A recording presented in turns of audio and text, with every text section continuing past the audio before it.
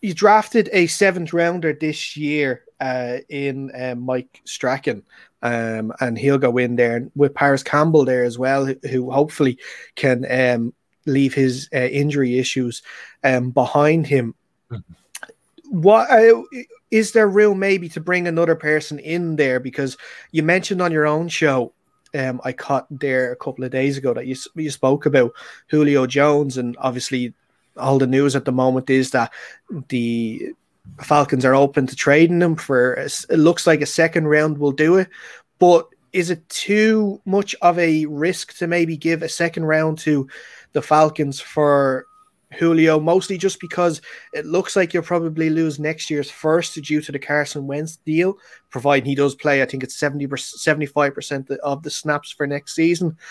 So losing your first and your 2nd round for next year's draft, will that probably be too high of a price to pay, along with obviously the massive contract that Jones would be on? Yeah, I think you nailed it. I think the Colts still have some positions that they're not 100% sure on. And obviously every year there's a position that you really want to address and hit it hardcore.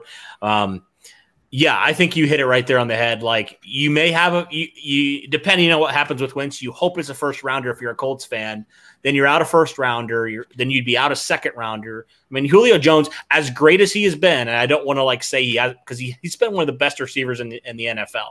But he's 32 years old. That contract, I know a lot of people say don't worry about contracts, but I kind of am, because he's one of the highest paid receivers in the NFL, right?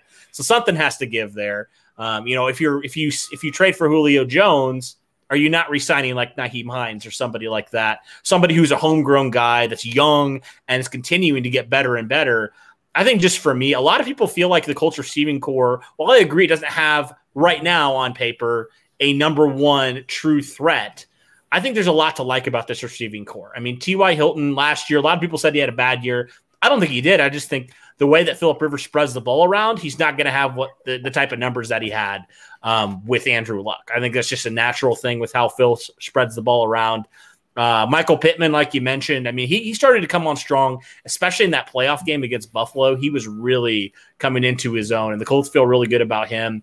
You mentioned Paris Campbell. He's a weapon when he's healthy. Problem is he hasn't been healthy, but the Colts have some other options too that I feel pretty good about. Zach Pascal's another name. He's just been a solid receiver as well. So the receiving game isn't, they don't have incredible receivers, right? At least right now, but I think it's good enough to you feel good about it, right? You feel pretty good about your receivers and also your tight ends as well. The Colts drafted a tight end. So I don't know. I'm not like overly impressed with the wide receivers, but it's certainly something where I don't think it needs to be a Julio Jones like trade to go get a number 1 receiver, because I think Michael Pittman, I think the Colts feel like he has a chance to ascend into that number 1 spot this season.